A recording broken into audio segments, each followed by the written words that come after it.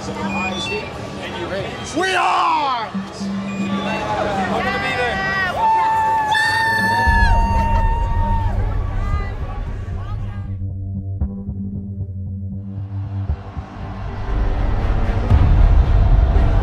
A crescendo of noise, so much noise that at times it feels like the ground shakes. It is the whiteout at Beaver Stadium as tonight the Nittany Lions and Ohio State square off in one of the more highly anticipated games of this 2018 season.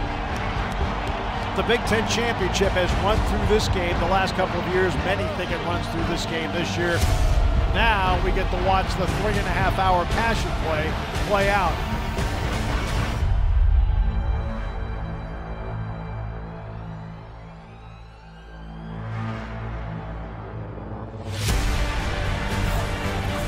Snap back, waits, delivers, Handler's got it 15-20, KJ 25-30, far sideline 40, and there he goes! KJ Handler 40, 30, 20, 15, 10, 5, touchdown!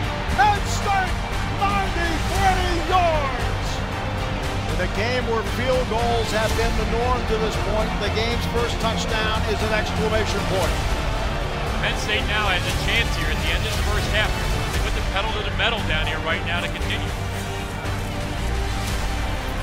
He fumbled the ball. Ohio State's got the football. Big moment now in this game.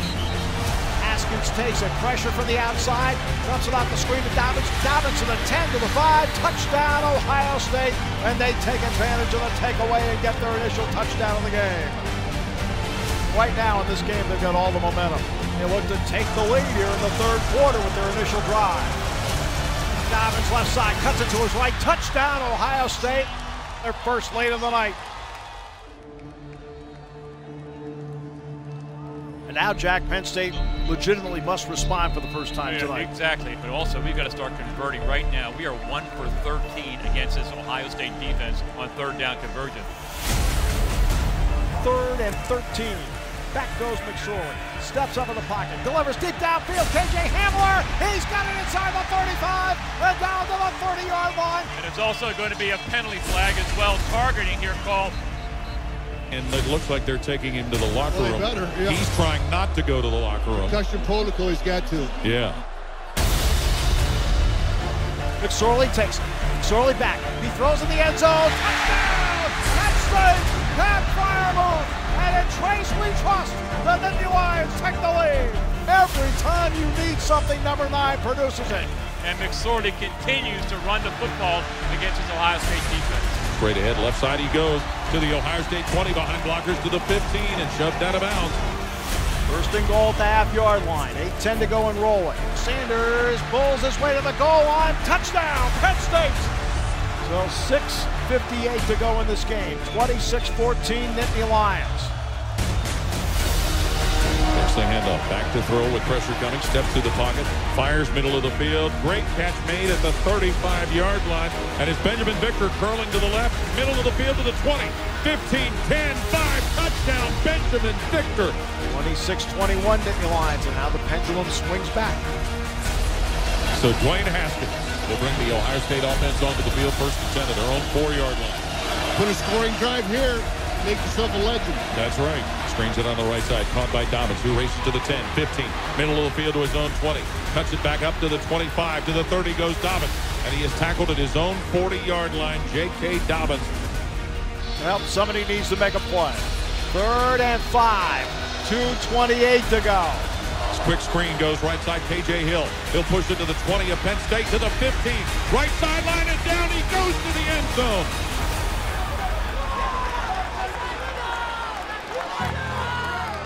All right, so here's the deal. 2:03 to go. You need to get at least 50 yards to give yourself a realistic shot at a field goal to win it. Now this is where Ohio State dials up blitzes all the time. Yep.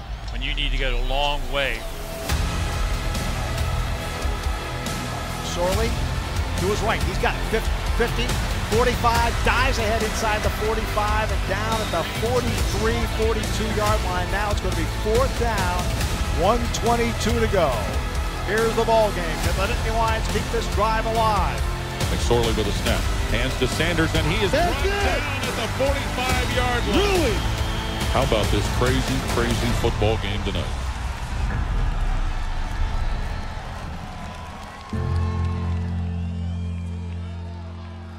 I'm pretty upset right now because I'm hurting for those guys in that locker room.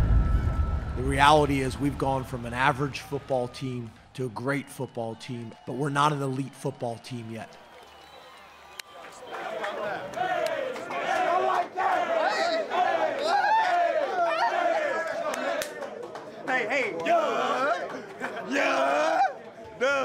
We lost to an elite program, and we're that close. We have gotten comfortable being great. We will no longer be comfortable being great.